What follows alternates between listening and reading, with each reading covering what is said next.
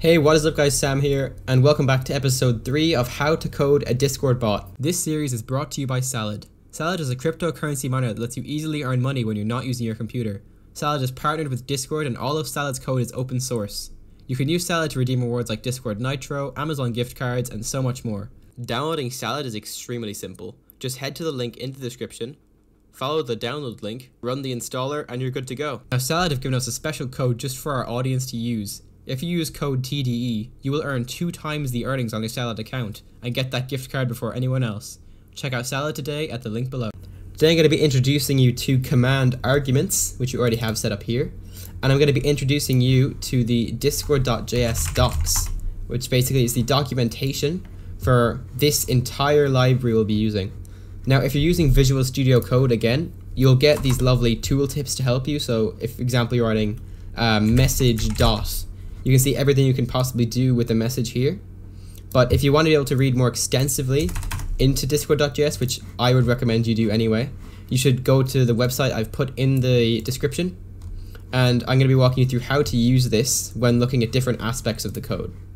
So from the last episode, we have our hello command here, and we're going to actually try and expand that a bit. So we can do hello at user. So for example, hello at Sam, and the bot would respond saying hello Sam instead of just hello. So we're going to basically take the message object, which we've taken from up here again, and we're going to see if there's any user mentioned in that message. So I'm going to show you using the docs here how to do this. So use the search up here for message, and basically this is what we're getting from up here in this variable. So we can use any of these from that message. So we're going to want to see from message.mentions. So we can see down here message mentions. And we can see here members, which is what we want. So members is a collection of members that have been mentioned in the message. So if we go into collection, then we can see what do we want, the first member mentioned in the message. So we're going to do let member equal message.mentions.members.first. And make sure you have the brackets at the end of the first, since we can see from here it has that in the example. And if that would basically, we don't need to put an amount in, since we just want the very first person that is mentioned in the message. Now if there's not more than one person mentioned in the message, this will still work exactly the same, so you don't need to change anything for that. This basically just is a failsafe that it is always looking for everyone mentioned in the message. So we just need the first person who's mentioned, and then we can do if there's no member mentioned, so if no member, using this again meaning no, let's still send hello, but let's not send the user after it. So we can do message.channel.send hello. Another keyword we're going to use here is else, meaning if this is actually wrong, so if there is a member, and all we need to do for this is open another set of brackets. We're going to message.channel.send again, but this time we're going to use these brackets. So this is the grave key on your keyboard, which is mostly found up near the escape key. So this basically allows you to use variables such as member when you're writing out a message. So for example, we can do hello, and now we're actually going to want to put in a $sign and then an opening and a closing curly bracket. This will basically allow us to use variables such as the member variable up here inside of this message. So we're going to put, I'm going to use the docs again to show you here. So right now we have a member, which in Discord.js terms is a guild member because they're on a server, since they've sent the message on a server. And we're going to want to, let's get their username. So let's go to guildmember.user, and here we go, user. And we can see here, let's do their tag. So their tag is basically their username plus the numbers at the end of their name. So for example, let's go here and put in member.user.tag. So this basically should get the member from here, their user object, which we just saw here, and then the tag, which should basically return a tag looking like this. So all going well. When we restart the bot right now and head back to our server, hello should return normal hello, and hello at Sam. It says hello Sam star hashtag 6520, which is my username. So that is a very basic usage of arguments. As you can see, they're extremely powerful for when you go on with the code. You could have this as the member to ban, and then have a reason written after that, and then add those two and interpret it in the code. It's extremely powerful, especially when you use the docs alongside it, because there is so much you can do just if you look through the docs. Guild AFK channel, you can go through all the channels of a guild. Icon, you can look when people joined guilds, when the guild was made. There is literally unlimited possibilities you can use with discord.js documentation. So here we can see a very basic usage of command arguments to get a member from the message, and if there's not a member, send hello, but otherwise send hello and then the member's tag. So one thing you might notice is the more commands you put in here, the longer this file is going to get, and it's just going to keep growing and growing. So a really good thing we can do is separate these commands into a commands folder. So basically we can move all of our commands into this folder up here, and that will just save us so much space and clutter in this file. So I'm going to show you in this episode how to turn the hello command into its own file in the commands folder. So to start, we're going to actually need to load all the commands into this file. Since this file right here is the central file we're going to run to use the bot, it's going to need to know what commands it's looking for in here. So firstly, we're going to need to add the commands to the bot. So we're going to do bot.commands. We don't need a const this time, as bot already exists. We're just adding on commands value to it. Bot.commands is equal to new discord.collection. So this basically means nothing right now. It's just a blank collection of nothing, and it's under the bot.commands variable. So I'm going to walk you through this bit of the code. It's a bit tedious, but it's once you do it once, you'll be able to copy it over to new files. So you're going to need to bring in fs. So const, again, fs equals require fs, basically brings in, fs means file system. So it basically allows Node to see whatever files are in this folder, and so be able to go into the commands folder and load the commands. So we're going to start with fs in the ready event, fs.read_dir, which is read directory. And then we're going to need the path to read. So we're going to do // which means this folder, so it's looking for anything in here. Commands, it's going to look in the commands folder, so it's going to read the directory of this commands folder, comma, and we're going to need this time we're going to need to take in two variables, error, which is the fact that something goes wrong, and then files, which returns all the files that it finds. And then we're going to open up a function here. So we now have access to if there's an error and if it finds files. So we're going to do, firstly check, make sure there's no error. If error, return, which means to stop there so there's no further errors. Console.log error, sorry. Make sure you keep it as consistent, otherwise it won't work. So make sure it's e or. So now, basically, if there's an error, it will stop looking for commands there, and it will say, oh, there's actually nothing, and it will let us know. So next, we're going to want to do this, which is let JS file, which I'm just going to have as JavaScript file, equal files. Now, if we think of files right now, it's basically just a list of all files. So we're going to want to filter that down to just the file name, because right now we're going to basically have a ton of hello.js, ban.js, kick.js. So we just want to know the command name. We don't want this .js part at the end.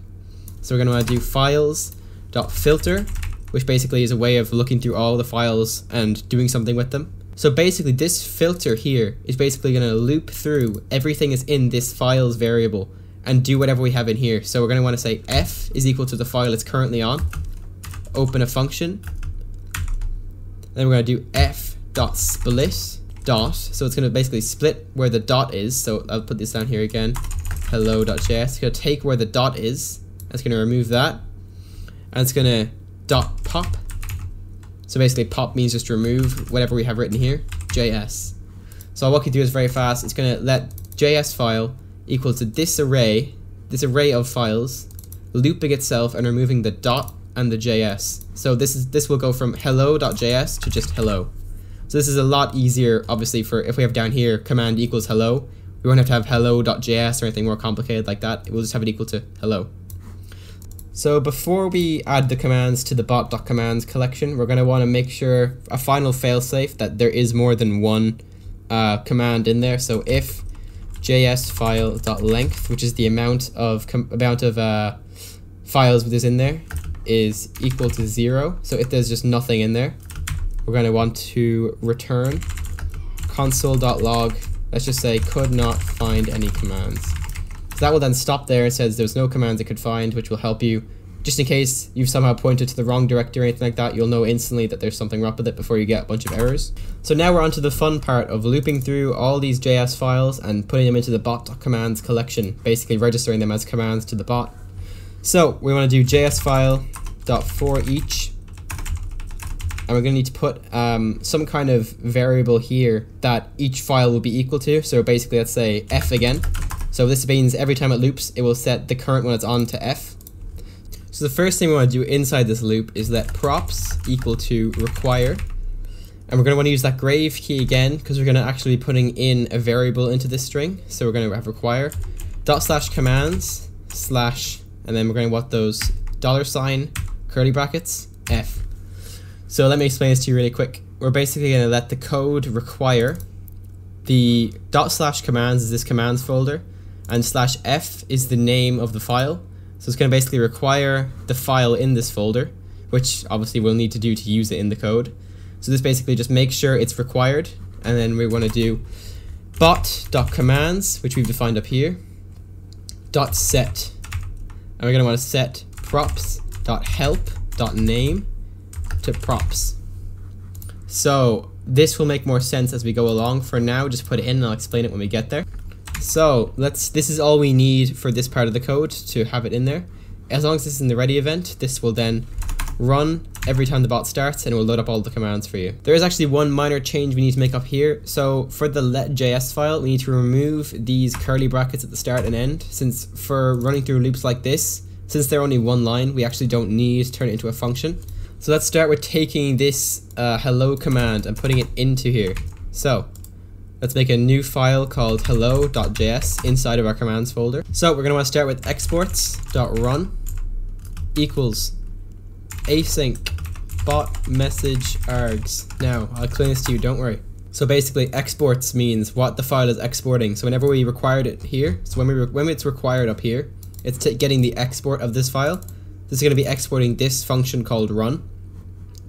And async basically means it allows us to have stops in the code. For example, if we need to wait for something to happen, or if we need, let's say for example in the future you have some kind of database running and you need to make a call to that and wait for it to come back. This async keyword here will make sure that it can wait for that to come back, because otherwise it will keep running through the code no matter what and won't stop unless it has to return. So just include this async keyword. Bot message args is what we're going to actually be passing through the event in our main file in order to run the command with the information we need. So let's begin with our command. So I copied it here already. We can remove the if command equals hello now, because we're going to be basically making it know that from the main file. And the rest of it we can pretty much leave the exact same. We're going to need to then add in exports.help equals and then a curly bracket. So in here is where we basically want to set, if you look back here, we have props.help.name. So this is where we set that name, what the command is equal to. Name is basically what the bot itself will look for to call this file. So this is basically what you want the user to have to type to use this command. So name, I'm just going to set as hello. So now we have the command that runs this with this name, and in here it will load it in with that name and then this file. So basically, if it will basically look in this set for hello, it will find this because the name is set to hello, and it will run this run code up here. So if you remember, down here is our message event. This is where all messages will come through. The bot doesn't know to use any of these commands or this folder for anything yet. So we need to make it actually look to see if it is a command, and if so, run the command, whatever one it needs from this folder. So we're going to want to use let command file equal, we're going to be using our bot.commands up here that we have all the commands in, bot.commands.get, and then we're going to just put it in command. So it's going to basically look for hello in this list, which it will have because the name of this is set to hello. So if someone runs hello, it will find that. And then we need to basically add, if it does find it, so if command file, if this basically means if command file is not null, so basically if it exists and if it's found one, command file dot run bot message args. So we have just passed in the bot message args that it needs from here, because basically in this file there is no const bot, there is no const message. It doesn't exist. There's no message, there's no args. This file has no idea what we're talking about unless we pass them in through this file, which we are now doing. So ifdig finds the command file from this list, which it should since we have it defined here. It's going to do command file .run. We can see .run is function here, so it's going to go to this function here with these passed in variables from here, and then that allows us to use all of those in here.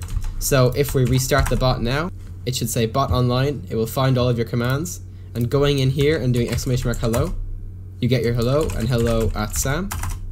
It says hello Sam. So we successfully turned this file, which just had our commands listed right openly here, into a system where we can have a new folder. So we can even duplicate this new file, let's call it buy.js, paste it in, change this to buy, and then just literally change these words to buy, and then restart the bot. We now literally have just changed it to also have a buy command. So you can see we can literally duplicate these and make as many commands as we want, and all we have to do is make files in here, and as long as we have the .run and the .help components, they are a command and they'll work. So you can make as many commands as you want now, and they don't have to be in this file. The bot will instantly recognize them every time they start from this, and that is a much easier way than trying to define them all in here. So that concludes this episode of how to code a Discord bot.